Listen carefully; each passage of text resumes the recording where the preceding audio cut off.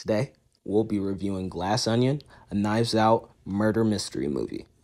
This movie stars Daniel Craig, Janella Monáe, Dave Bautista, Edward Norton, among others, in a star-studded cast.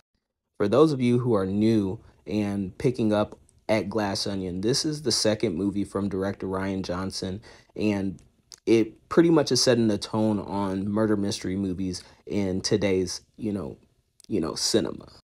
A brief overview of the movie is essentially the cast that you see here in this poster are all invited to an island to play a game. The game is that of a mystery, and over the events of the game that is being played, a murder is committed. And from there, you have to figure out who is the murderer and what their intentions are and what their motivations are. To be completely honest, when I was watching the first half of the movie, it was a slow burn for me. Not only because, you had to set up every character, you had to give them all their backgrounds, but I just felt as though it was a lot of confusion, but it made for a wild ride when watching this movie. What I really enjoyed about the movie was performances from the likes of Dave Bautista, Janella Monáe. I would probably say Janella Monáe's performance was probably the best, and if not my fan favorite of all of this, in all of Glass Onion.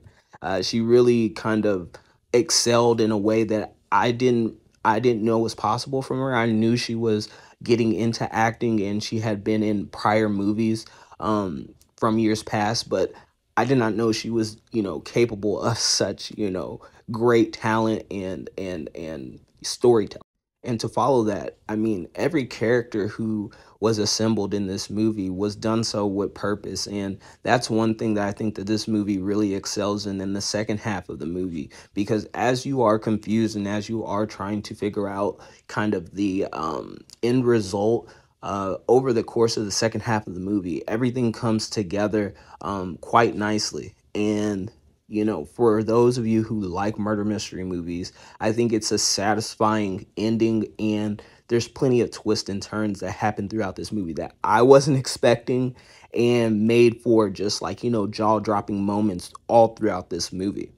For me, I really enjoyed this movie. I love a murder mystery, and one that, has plenty of twists, plenty of turns, plenty of suspense, plenty of